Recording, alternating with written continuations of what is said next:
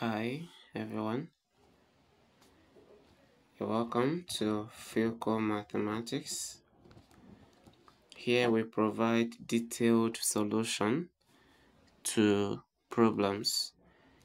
Here we have k multiplied by k multiplied by k plus k equals 10. K multiplied by k multiplied by k is k to the power of 3. Then plus k, everything is equal to 10.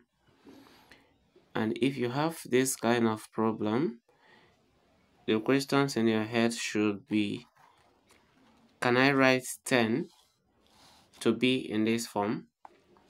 Okay, so that should be the question in your head. And if you're able to answer that question, you will see that 10 can be like this. And that will be 8 plus 2. Okay, so we have k to the power of 3 plus k equals 2 to the power of 3 plus 2. Because 2 to the power of 3 is 8. And if you look at the left hand side and the right hand side now, you'll see what I am talking about. Now let us reposition. So we have k to the power of 3 plus 2, okay, negative now, because this is coming here to become negative. So this is negative 2 to the power of 3. Let's put this together. Then we have plus k negative 2, because this becomes negative just like this. Then everything is equal to 0. Now we have difference of two cubes here, and if we have x to the power of 3 and y to the power of 3 as difference of two cubes, this can be the same thing as x minus y into x squared plus xy plus y squared. Okay, so this is what we are going to have, and from here we will now have x minus y to be k minus 2, because this k is x and 2 is y in this problem, in this expression. So let's go. K minus 2 is here into x squared, that will be k squared, plus xy, that is 2k, then plus y squared, which is 2 squared, and it's 4, right? Then we have plus, open bracket, k minus 2. Everything is equal to 0. And at this point, we are going to carry out factorization, so that k minus 2 comes out as the common factor. It's here and it's over there. Then here we have k squared. Okay, by the way, let me change this. We have k squared plus 2k plus 4, then plus this divided by this is 1. We have 1 over there, and then we close it and we equate to 0. Now k minus 2 is over there. Then here now we're going to add this and this, so 4 plus 1 is 5 over there.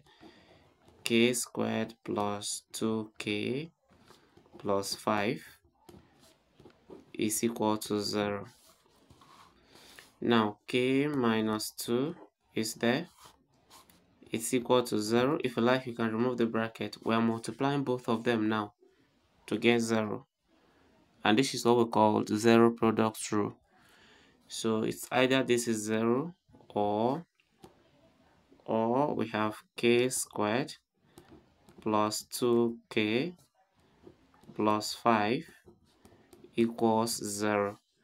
Now let's do this. From here, our k is equal to 0 plus 2, and k is equal to 2. This is one of the solutions.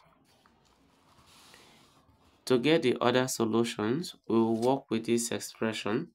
If we equate it to 0, it becomes an equation, and this equation has a name.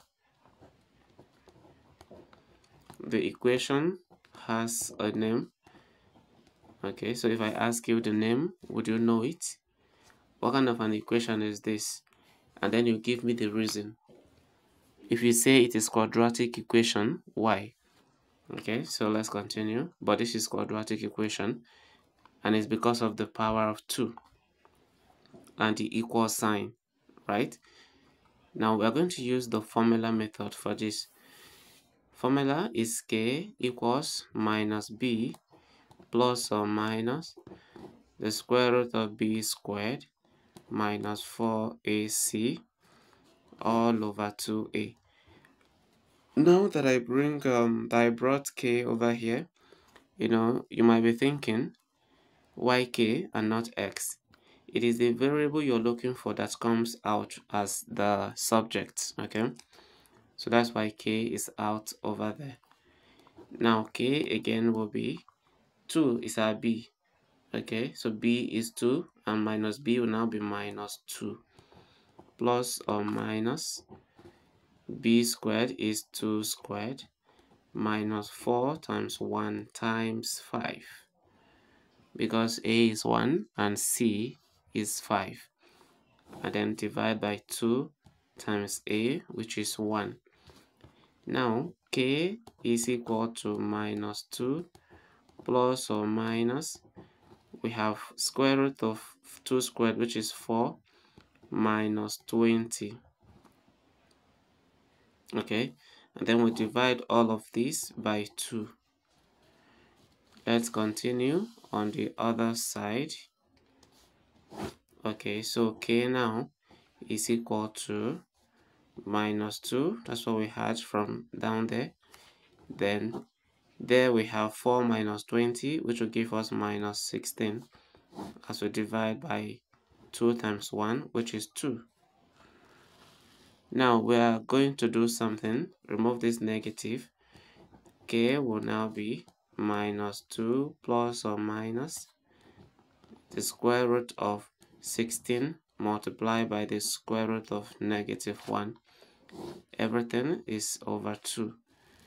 Now take a step further. K will be minus 2 plus or minus square root of 16 is 4. Then square root of negative 1 is I. So 4 times I is 4i, as we divide by 2. And from here, remember that this 2 can go here to give minus 1, then plus or minus. The same 2 will go here to give us 2i. So this is what we have. And then let's go further.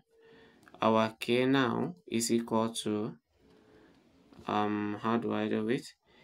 Okay, let's get the 3 solutions. Before now, we got k to be equal to 2. Let's call that k1.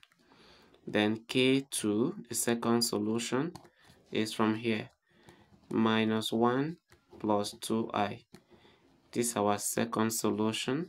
Then the third solution, k3, is equal to minus 1 minus 2i. So these are the 3 solutions to the equation.